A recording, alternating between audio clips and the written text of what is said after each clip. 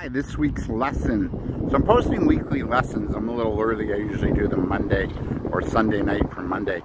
But this week's lesson is the about the importance of persevering and not giving up, and especially in the area of sales. So I have my own coaching and training business, working with clients where I teach entrepreneurship skills and business development skills, and I still love it even after all these years. I really enjoy it.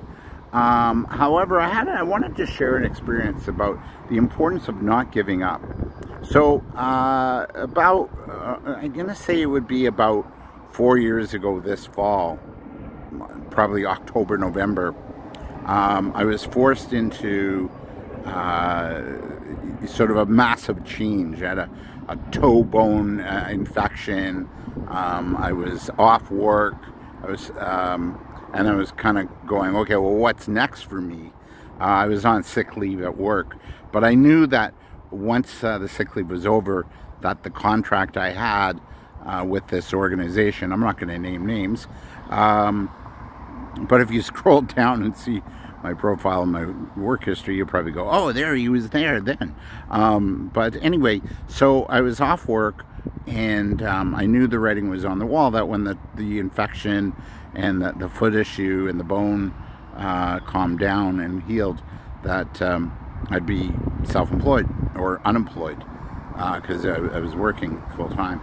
So anyway, long story short, I got on the horse and started to prospect and cold call, as it were, to get training contracts and opportunities with organizations. And there was one organization, man, oh man, we hit it off at first, and then I'd follow up and no, nothing, no, we don't have the budget, no, we're not using online webinars yet,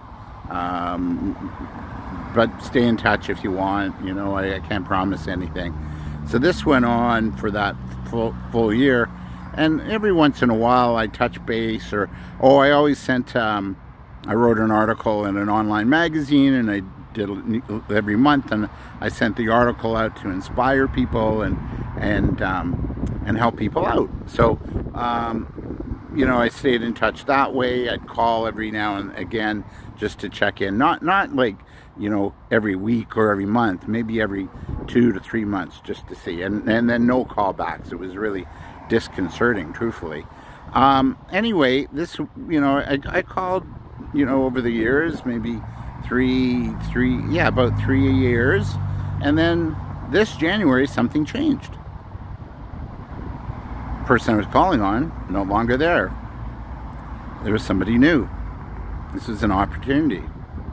And so I spoke to this gentleman a couple times and never heard back from him. Call back in March? No, April. No, even May of this year. Call back early May just to check in. Hadn't heard from you. We talked and you expressed interest. Well, he's no longer there, and now there was somebody new. And this person was really open and receptive. As a matter of fact, since then, we really hit it off. She joined a group I run on Facebook. We've had really good conversations. We're in alignment in terms of where our hearts are and how we sort of think and feel about life and business and where it's going. And she liked some of the training programs that I delivered, and she booked me for 3 training programs in October. So mid-October, it's during Small Business Month here in Canada.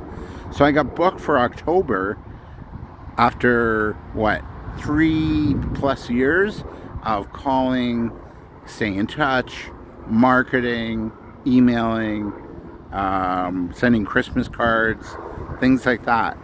So this is the lesson. Don't give up until you get a legal letter saying cease and desist, or you get thrown out the building. Don't give up, because it's only our wounded ego that stops us. And you never know, things can change. right? That's like taking your lotto ticket after you bought it, and you give it to the vendor at the store. Can you check my lotto ticket? And you hear, you know, the music. Hey, you know, winner. Do do do do. Right, it goes off, right? That's what this was. It was like my lotto ticket won, right? Now, you might not win the big jackpot, but a win is a win is a win, and you want to take those wins and keep moving forward. So now we have a new person in charge. We really get along. I could see us doing more work in the future. I finally got booked after all this time, and so my lesson to you is don't give up, keep at it, don't go crazy, you know. And also in terms of hustling somebody or a client, but be, you know, methodical and polite and upbeat and positive, and you'll get there. You really will. You'll get there.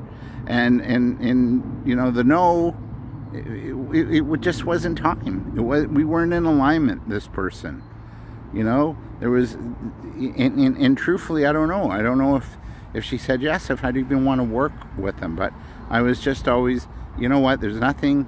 If you don't try, you don't get. Right? And if you don't ask, you don't receive. So you always have to ask and receive. I've gone on long enough. This is my little weekly tip. I hope you like it.